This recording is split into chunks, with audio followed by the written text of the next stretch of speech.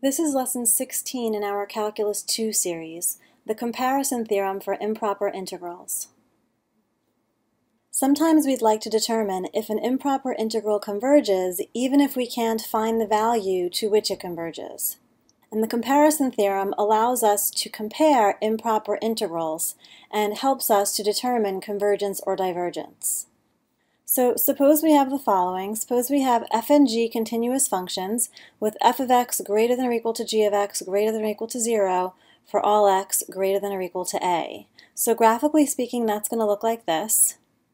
Now let's take a look at these unbounded areas. Notice that the area under f of x is bigger than the area under g of x. So if we could show that the integral of f of x from a to infinity converges, then surely the integral of g of x from a to infinity will also converge. It's a smaller area.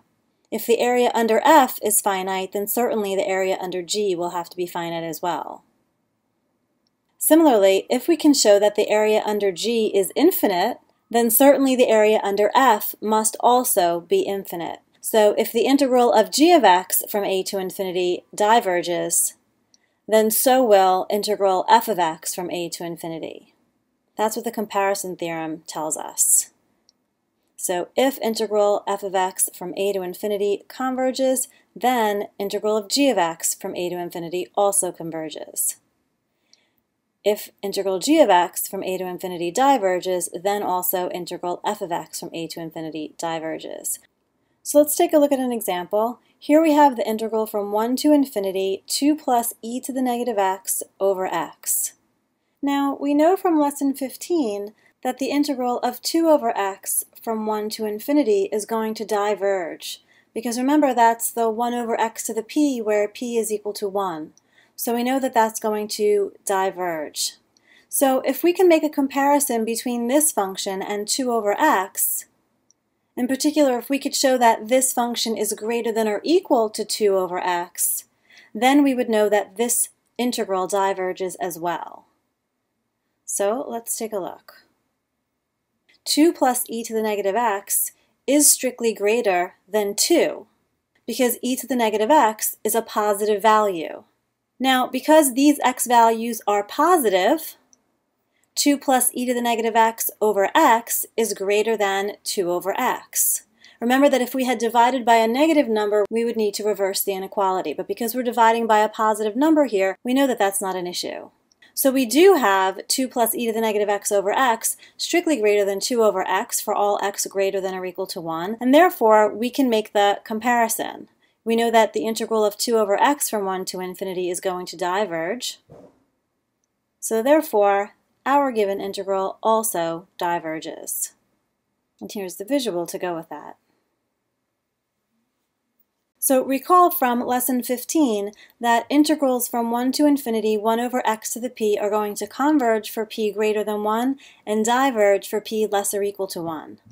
And the 1 over x to the p integrals from 0 to 1 will converge for p less than 1 and diverge for p greater than or equal to 1. So here we were looking at 2 over x, which is 2 times 1 over x. And when p is equal to 1, either of these integrals are going to diverge. Let's take a look at another example. Integral 1 to infinity x over square root of 1 plus x to the 6th. Now again, we'd like to compare this to 1 over x to the p, if we can do that. Well, what's keeping this function from being in the form 1 over x to the p? It's this addition of the 1 that we have down here. So let's take a look at comparing this function with x over radical x to the 6th. Because this function can be simplified.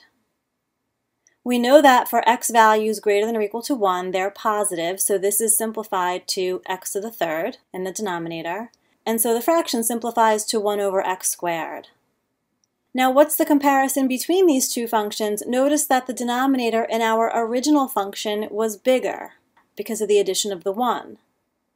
If the denominator is bigger, the entire fraction is smaller. So we have a less than sign here.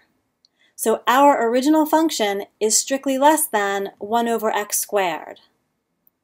Now we know that 1 over x squared from 1 to infinity converges. And our function is smaller than 1 over x squared for that interval, and so our integral must also converge. Let's take a look at another. Here we have integral from 0 to 1 e to the negative x over radical x. Again, we'd like to compare it to a 1 over x to the p. The 1 over x to the p functions are not the only ones we like to compare to, but they're definitely the simplest ones to compare to, so if we can, that's what we're going to go for. So here we want to compare to 1 over radical x. Now look at the interval we're on. We're on the interval 0 to 1. So what do we know about e to the negative x on this interval? We know that it's a decreasing function, and its maximum value occurs at x equals 0. So e to the 0 is its maximum value on this interval. E to the 0 is 1, so we know that e to the negative x is less or equal to 1 on this interval. Again, we're dividing by positive numbers, so that preserves the order of the inequality here. And so we have e to the negative x over radical x less or equal to 1 over radical x. And we know that the integral of 1 over radical x from 0 to 1 converges. Our function is less than 1 over radical x on the same interval. Therefore, our original integral also converges. And keep in mind that if you forget the rules for 1 over x to the p, you can always evaluate those integrals. So for example, the integral we just had here from 0 to 1 of 1 over radical x, we would pull that 0 off because that's the discontinuity, that's the problem here. And so we'd have limit as a goes to 0 from the right, integral a to 1 of x to the negative 1/2. We integrate by adding 1 here and dividing by that number. That gives us 2x to the 1/2 as a goes to 0 from the right. We're plugging in our bounds and subtracting, so we have 2 times radical 1 minus 2 times radical a, and a is going to 0, so this goes to 2, it converges. And so we were able to make that comparison here. Let's take a look at this one. Integral 0 to infinity e to the negative x squared. Does this converge or diverge? Now, there aren't any powers of x here in the denominator, so we're not going to try to compare this to a 1 over x to the p. What else can we compare it to? Well, let's compare it to e to the negative x, because this we can integrate, and so we can evaluate that improper integral. Remember that e to the negative x squared is one of the functions for which we cannot find an antiderivative. So we wouldn't be able to evaluate this improper integral by integrating. So let's take a look at the comparison of e to the negative x squared to e to the negative x. And our integral we're talking about is going from 0 to infinity. So notice that for x values between 0 and 1, we have g of x greater than or equal to f of x. But then for x values 1 to infinity, we have f of x greater than or equal to g of x. Now, if we're talking about this improper integral converging or diverging, we really only have to worry about what's happening as x goes towards infinity. The area under g of x from 0 to 1 is a finite area, so that's not going to affect the convergence or divergence. The convergence or divergence is governed by the behavior of the graph as x goes towards infinity. So let's take a look at the convergence or divergence of f of x equals e to the negative x from 1 to infinity. So we pull off the infinity, and this is limit as b goes to infinity, 1 to b, e to the negative x dx. So that's limit as b goes to infinity, negative e to the negative x, plugging in b and 1. So now we're here. And as b goes to infinity, this goes to infinity, so this entire fraction goes to 0, and so we have 0 plus 1 over e. So this integral converges. Notice from our graph, e to the negative x squared is less or equal to e to the negative x from 1 to infinity.